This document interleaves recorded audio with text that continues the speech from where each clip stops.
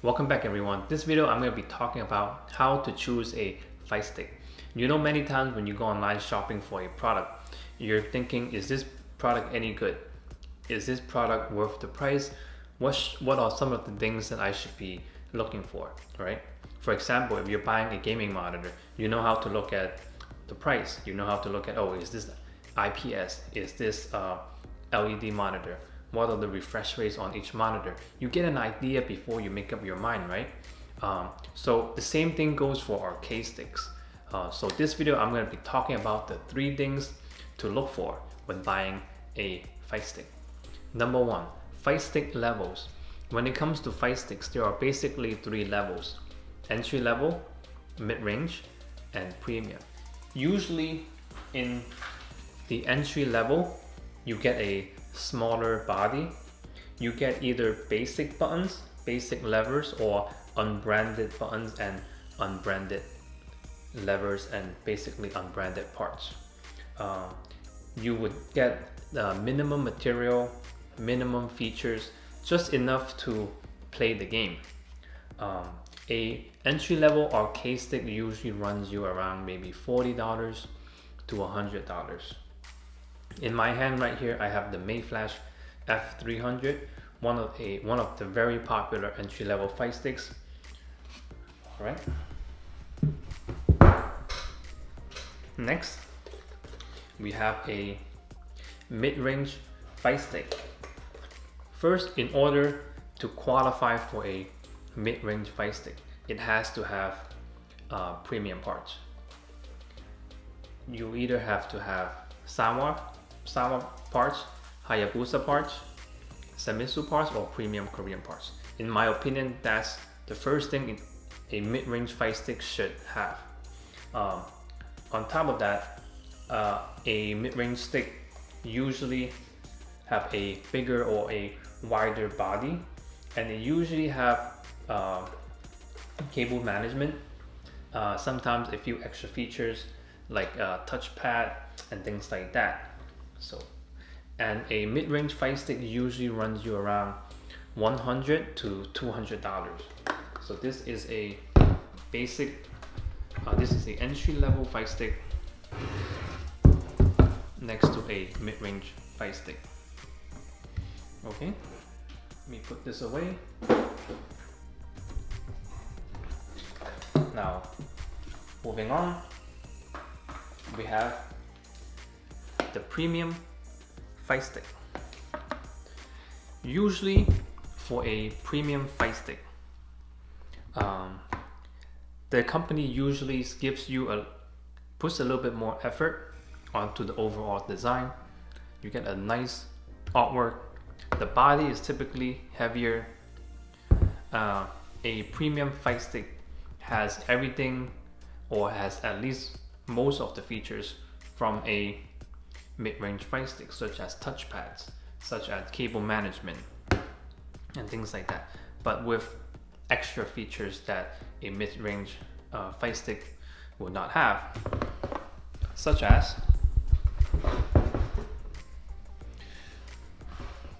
for example, this one has the shoulder strap clips, so you can wear it on around your shoulder. This one has a detachable cable.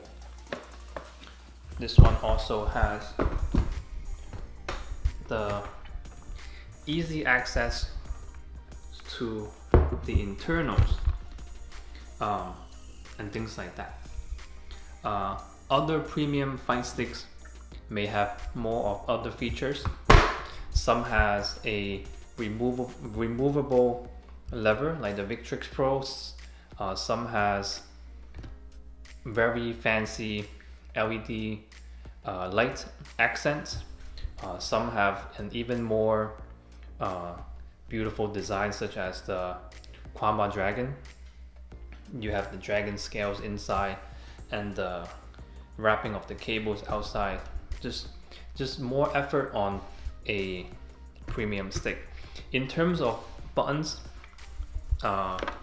they typically have the same buttons. So basically what you're getting more is just extra features and more of a appearance, things like that. And note that if you use a higher level fight stick, meaning if you use a mid-range over entry, if you use a premium over mid-range, it doesn't make you a better player. What is the best word to describe the difference between all three levels? The word I think that is very suitable to comparing all three is experience. All of them, you're gonna get the job done. Are you okay? Basically, it's kind of like going to a restaurant in your local neighborhood versus of going to, let's say, a 3 or 4 star fancy restaurant in the city, right? You're going to get a different experience at the fancy restaurant comparing it to the local neighborhood restaurant. So same thing goes for the arcade stick.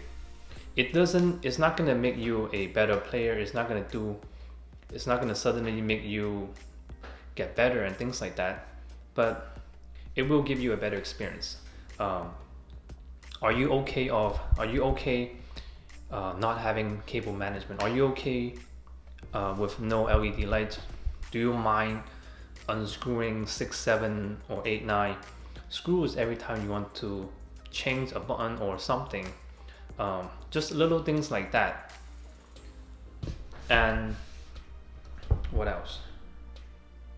So it really depends on your personal needs. We all have different needs, so it really depends on you. Some people just wants the basic controller just to play a few games at night. That's it. You know, you don't really have to spend $300, $400 on a fight stick. To some people, they say, you know, I want a nicer stick. It's gonna encourage me to play fighting game more, which is true. I do hear that a lot from my viewers. You know, some people, you know, to some people, you know, they, oh, I want to buy a nicer oven so it's gonna encourage me to bake more, you know, things like that. So overall, yes, there are 3 levels, but using a higher level is not going to, you know, suddenly improve your game or anything. It's just personal preference. You're really buying it for the extra features, the convenience, overall the experience. Number 2, what hardware, what parts do you want inside of your fight stick? As a buyer, you have a lot of options such as Sanwa, Senmitsu, or Hayabusa. Or do you prefer the classic American style arcade parts, or do you prefer Korean parts? You have a lot of options. If you want to go with Sanwa, there's a lot of sticks out there with Sanwa. If you want to go with Hayabusa, you can go with Hori. If you want the classic American arcade style, there's a company called X Arcade that makes them. If you want to go with Korean parts, Itoki makes them. I think Itoki, you can customize it with Sanwa or Korean parts. So there's a lot of options. But I know that a lot of people haven't tried most of the different parts. So I understand it's a very hard questions to answer. So my recommendation is go with Sanwa. Sanwa is the most popular, the most loved, very responsive, very reliable. They have the most color choices in parts, LED, not LED, silent, not silent, things like that. And I would say most people would agree that if you don't know what to get, you can't go wrong with Sanwa. Sanwa is what you see in most arcades in Japan. Sanwa is what's in most of the big brands like Hanwha, Mad Catz, Razer in their mid-range and premium arcade sticks. So Sanwa is probably the best choice if you're like brand new to fight sticks, or if you're looking for your first fight stick. Until you get more familiar with the different parts, you can buy them, try them out, see which one actually you actually like. My combination is I use Sanwa lever, and I use Hayabusa buttons. So that's my combination. But many people have different combinations. You don't have to go all Sanwa, you don't have to go all Hayabusa. You can mix and match and things like that, with the lever, with the ball top, bat top. There's a lot of things to customize. There's a lot of things to change. But as a beginner, I think going with Sanwa is not a bad choice. Yeah, and also one is not better than the other.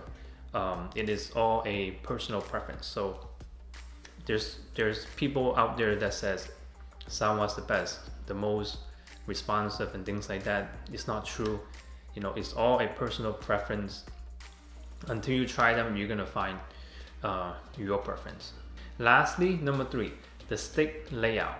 When you're looking at different arcade sticks online, you may have come across 2 different layouts. One is the VLX layout and the other one is the Noah layout. It's funny how companies doesn't label the sticks which is which. But because they both exist, I want to mention it so that way when you're buying a stick, you know what you're getting. It's not a very big deal. It's just minor measurement differences. There are a lot of detailed measurements, but the easiest way to tell is on the VLX layout, looking at the medium and heavy buttons.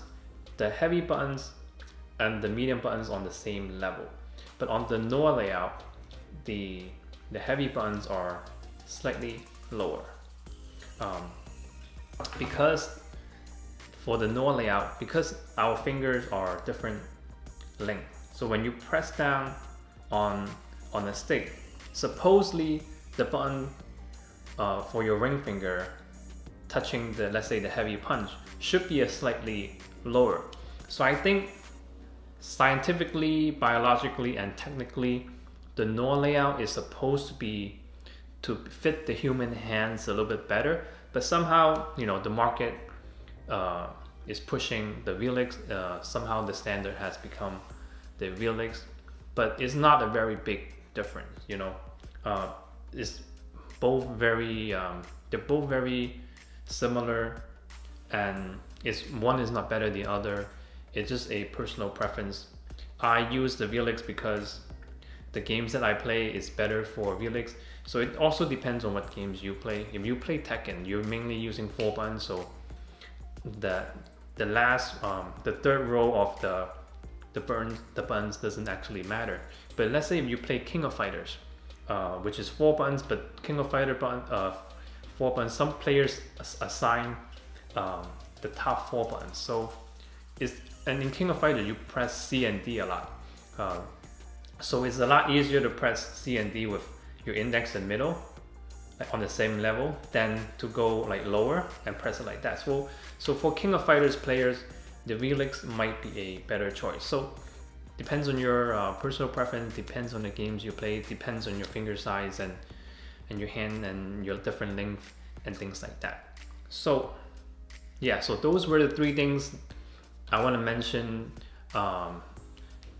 Things that you look for when buying a fight stick, which is, you know, the different levels for a fight stick, the stick hardware, and then the 2 layouts. So those are the 3 things that you can actually control when buying a fight stick. I am going to have a lot more videos going in deeper into the hardware of the fight sticks. We're gonna, because a lot of people probably gonna comment, what about the restrictor gauge? What about this? What about that? Those you actually don't have much choice, like control when buying the fight stick. Those will be separate videos I'm gonna make later down the road to talk about customizations, modifications, and ultimately teaching you guys how to build your own fight stick. So it's gonna take some time, but I want to take it one step at a time to go over the simple and the basics first before we go into the much more the complicated stuff and things like that. So yeah, this is just a quick video to help you guys out. If you have any questions, just send me a message, leave a comment. Like, comments, and subscribe is always helpful for this channel. And thank you guys for watching, and I'll see you guys next time.